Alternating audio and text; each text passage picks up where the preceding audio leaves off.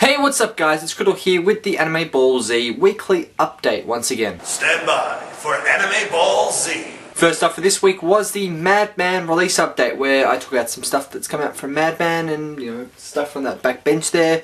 I talk about it, you guys go and check it out and all that sort of stuff. Second and third up for this week were the Nuzlocke Challenge episodes this week, with part 75 being a little bit glitchy with the colour going all funny. I don't know what's happened to that. 66 and 77, 76 and 77, sorry, did the same thing last week. I don't know if they're going to do it this week when I upload them, so we'll see what happens with that. And finally for this week was Superhero Time, Adam's segment, where he takes us to the Sentai series and tells us all about them.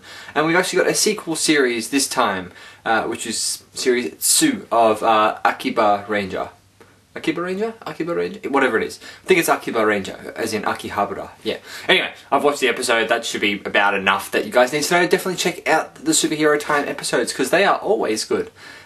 We'd like some more FaceTime with Adam, but hey, you get more FaceTime with me, so let's enjoy that. So, the Madman release update, 2 episodes of the Nuzlocke Challenge and Superhero Time makes 4 videos, plus this video makes 5 videos, so we are up to 214 videos for the year.